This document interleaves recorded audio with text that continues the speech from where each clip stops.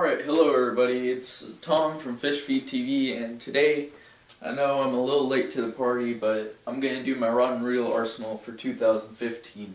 I don't think I'll be adding much anymore, because I think I've got enough rods. I'm not like one of those people who need 17 different rods. This is what I need, and if I need more, I'll just borrow Trace. Alright, so I guess we're going to start off over here. Here I have an Elite X from Gander Mountain, paired up with the Denali J2 series. This is a worm and jig rod. It's more for offshore, but I use it a lot for docks, just because it handles that real well. I can skip, and it's got a lot of sensitivity. I've detected strikes on slackline with this, so I like the setup. I've got 20-pound line on here. I mean, it's green, not ideal, but my dad kind of bird nested this, so I had to get a new line. Okay, and next I have my spinner reel for cranking. This is kind of something I'll use for pond fishing too. It's not just something I'll use for cranking, but in tournaments that's the situation I'll use it in. It has a lot of backbone, but the top very springy, so it's pretty ideal for anything. It's the D-Shock, the Daiwa D-Shock, paired up with the Daiwa Regal 2000 XIA. Spool's a little small, but that's okay. I'm not planning on casting anything too far, so one thing I would be careful with this is this right here. This knob does fall off, so you want to make sure that that's tight always. I almost lost that during a tournament. I've caught more fish off of this than any of these, and it's my cheapest one. You know, if you want to get the setup with the Daiwa D-Shock and the reel that comes with it's a great reel and all that for a while. It doesn't last too long. The spring came off for me, but inside, so it wouldn't flip back. I still really liked it. I kept the rod. I got a new reel. You know, this is just my all-around type thing. I like it a lot. I've got it paired up with some 8-pound line from, I think it's from Seeger. So yeah, here's my most recent rod. This I've been using for jerkbait fishing. I'll be using it for topwater, stuff like that. It is the Bionic Plus from Bass Pro Shops, right there. Of course, like most these days, this comes off if I remember how to do it. You know, you gotta twist that way, and it comes off.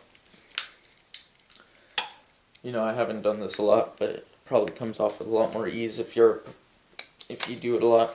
There you go. There's your centrifugal braking system. Everything you need. There's the whole thing to change the weight of the lure, depending on the lure with the thing you're casting. I like this one a lot. I haven't messed around with the braking system too much. I keep 2 out and 2 in, just because I think that's the most effective way. Does have a little bit of boat rush, but that's okay. I've got it paired up with a Duckett Ghost, 6 feet 8 inches. It is my shortest rod, shortest bait caster, but it works real well as medium heavy. So it does have a nice tip. It's got a fast tip. That's why I'll use it for, you know. Next is my second spinner reel. This one's strictly for bass fishing. I've caught my second personal best off of this one.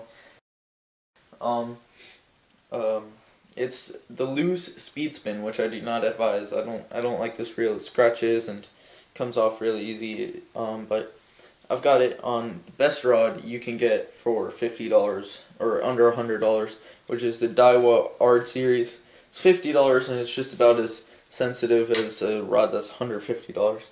Not that I fished with one that's $150, but it's really good. It's really good. I really like it. This is definitely my favorite. spinner reel. I really like these rods because they're cheap and they work. They're durable, they got a really modern hand design, it's very sensitive. So yeah. And then here comes my first bait caster, which actually holds my personal best. Rigged up on another medium heavy Daiwa Art Series with the Daiwa Laguna. This rod is, this reel is a great beginner reel. It barely backlashes at all, which I really like about this thing. I mean, it's not that I backlash too much anymore, but when I started out, this really definitely helped me learn. You know, it works real well. It's got dual stoppers, infinite anti-reverse, and it's got that clicker and everything you need, everything in a bait caster, but for $40. And here comes, oh, this is my latest addition, is my cranking rod. It's got a Black Max on here. I got the Black Max for $20 from my brother, so I thought, why not? Let's just get a cranking reel. So I got that, and here I put it up with a Gander Mountain Vortex, and all it is a $20 rod. It's medium heavy, but it's got such a nice tip that, you know, it bends in half anyway, so it's not like this. It's a lot cheaper, but it still casts real well. And for the deals that I got on this setup, because Black Max is $40, got it for $20. Really good setup. And that's it. I'll be going over bait and stuff like that another time. We do now have an Instagram called Fish Feed TV. Just be sure to follow us and check us out on there. Thanks, and good luck fishing. Tight lines.